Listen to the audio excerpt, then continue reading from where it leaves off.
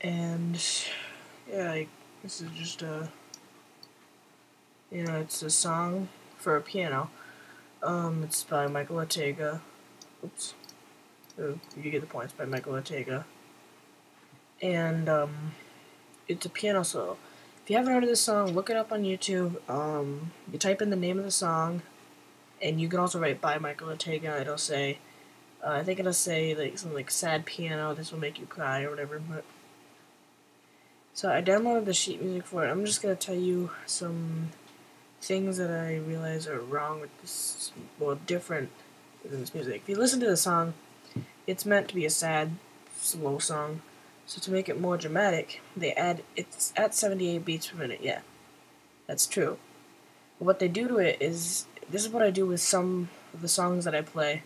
I actually take it and slow it down or speed it up at certain parts, and also add in extra crescendos, which I think should be added in there sometimes.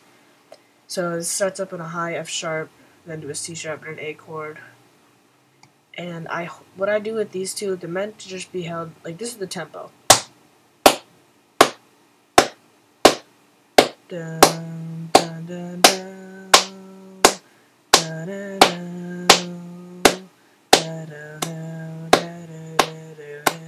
and so on. So what I do is, that's the tempo, yeah, but I slow it down at some points. So I do not have my keyboard. Yeah, I guess I should have thought of that.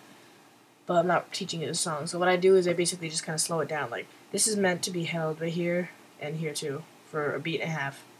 I extend it to about two beats to 2.5 beats each. I slow it down. And for you, those of you who don't know what this means, it means really quiet. Like, play it really quietly. And that's actually true. That's what you want to do. Here, there's actually a crescendo on the left hand mainly. What I do is right here, where the top of that blue box is, there should be a crescendo, and it goes on just on the left hand though. So as you scroll down, this basically the last part just repeats. And what I do is I slow down, like speed slows down right here, because it gets a little more dramatic, and then it's really slow. And then here, for the left hand, it gets the right hand. They're both the next low octave, I think. Yeah, they're both just one octave down. It's the same part, but a little different with the left hand. I think the first measure should be like a crescendo for both left and right hand, and then it stays at mezzo forte. Really shouldn't start there, because if you heard this song, you'd see why. And right here, when it gets into the da da da da da da da da da da da, that next part, I think it should.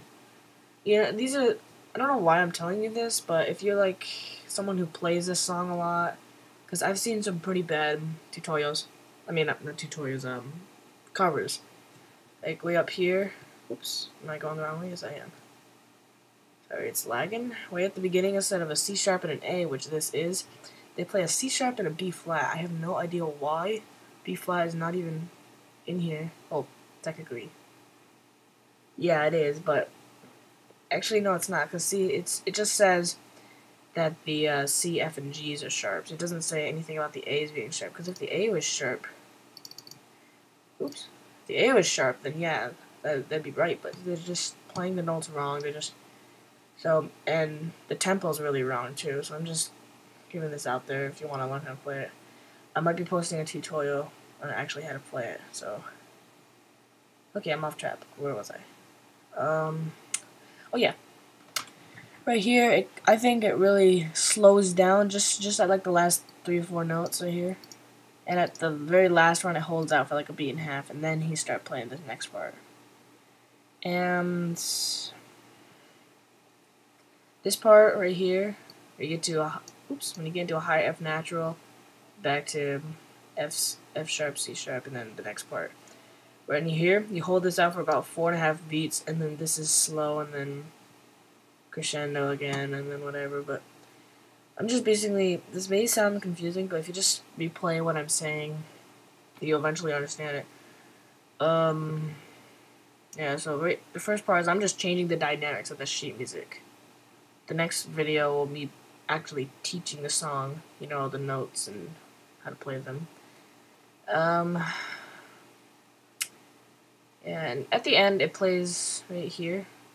Oh god. Try and highlight it. Computer's kind of lagging, but these last 2 sets or 8 measures. Well, sorry, last 9 measures is basically repeating the very top of the song. It's the same as way up there. So because it's okay. Sorry about that. Anyways, it's just right here, so it's playing the first 9 measures of the song. Well, technically first 7 because these last 2 are different. Playing the first 7 measures of the song the exact same way. So it's mezzo piano right here, and it doesn't change. I think it should be quieter than that because it just like to make it a little more dramatic. I don't know, but so that's it for the dynamics really. And there's a link. I'm gonna try. There's a link in the top right annotation right here or something where I basically just put the link to the song if you just didn't feel like typing it in because you're that lazy. I put that up there for you. Listen to the song if you want to learn it. Annotation right here on my piano lesson. There you go. See ya.